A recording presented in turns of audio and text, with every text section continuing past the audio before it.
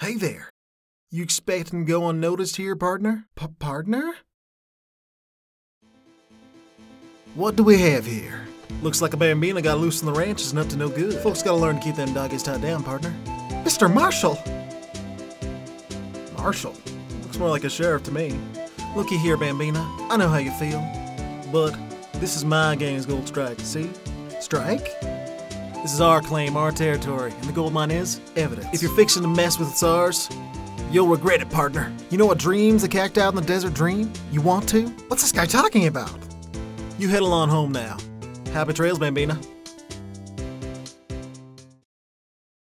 Was that hombre a friend of yours? Kind of, sort of. Yeah, he's a detective who thinks he's a sheriff from the Wild West, it seems. Well, folks, the clues are a-calling. Welcome to our gold strike. Be like the settler. Strike out for lands unknown. Manifest destiny. Let's have a hootenanny. That smell. Reminds me of Texas. So, Officer Marshall, you're from Texas? No, I just saw a special on the television the other day. Miss Starr told us something. She said you were a detective until 2 years ago. It was always my dream to be a rawhide wrangler on the scene of the crime. That's all gone now, like a drinking hole in a prairie fire. You're still investigating the SL9 incident with Miss Starr, aren't you? That was my case. It's all solved on the record books, but it smells like a bad game of poker. I can't let it go. That's all there is to it. He was my brother. He was investigating the murders with Damon Gant, chief detective at the time. The group of detectives I was a part of worked under them. We were desperate to prosecute the killer. Joe Dark. My brother fought Dark and was killed. That was the first time Dark left behind any evidence. That was all we needed. He was arraigned and incarcerated. The case was finally closed, at least according to the public records. What you mean? My brother couldn't have been killed by Joe Dark. I knew my brother better than anyone. No one could have beaten him in a fight. And that's it? That's your reason for your insane actions? There's more to my brother's death than what the records say. No matter how much you try to hide it, you can't fool me. I'll ask you again, Chief Prosecutor. During the trial 2 years ago, did you really present all the evidence in court? Can you look at me, an investigator of the crime, in the eye and say that you did? Chief Prosecutor, you didn't! I don't have to, Officer Marshall. Why don't you answer him? Drastic crimes require drastic measures.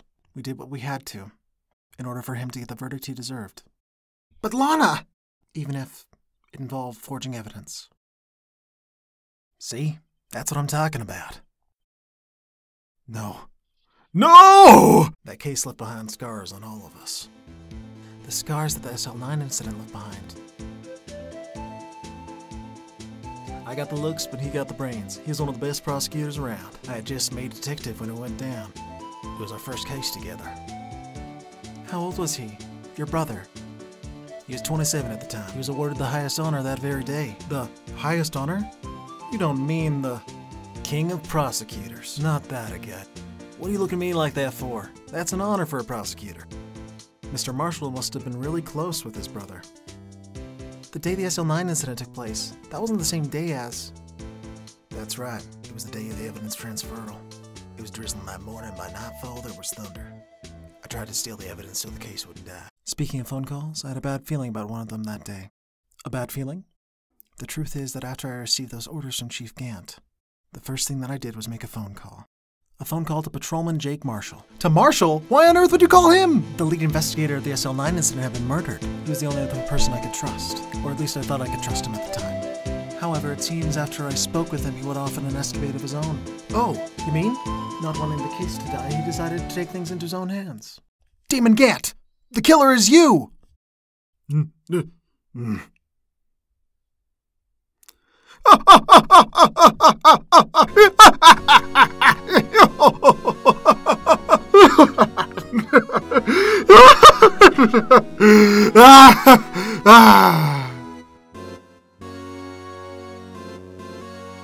knew I should have gotten rid of him. That good-for-nothing scum. For 2 years, he's been snooping around the department, trying to get something on him. Crimes are being committed every day, and yet he insisted on hounding me. Well, your crime wasn't exactly petty. He wanted to reinvestigate the case. He recruited Angel Starr, then convinced Bruce Goodman. Detective Goodman? Yes, that's right. If the evidence gets transferred, I'll miss my only chance to find the truth. Please, you gotta help me! Goodman turned him down, as he ought to. Still, Jake Marshall didn't know when to quit.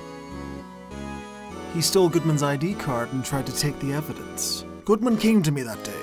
He wanted to file a lost item report. I went with him to the evidence room. Then all of a sudden he decided to speak out. What are you talking about, Goodman? Can you please open the investigation, sir? We can't transfer the evidence out. There's too many questions left unanswered. He told me to open up the evidence room and take it out. It's not too late. I'll hand this to Marshall. Well, to be honest, I was a little panicked too. I had a bad feeling about it, and I never knew it would come to this. That's when I saw it. That accursed night.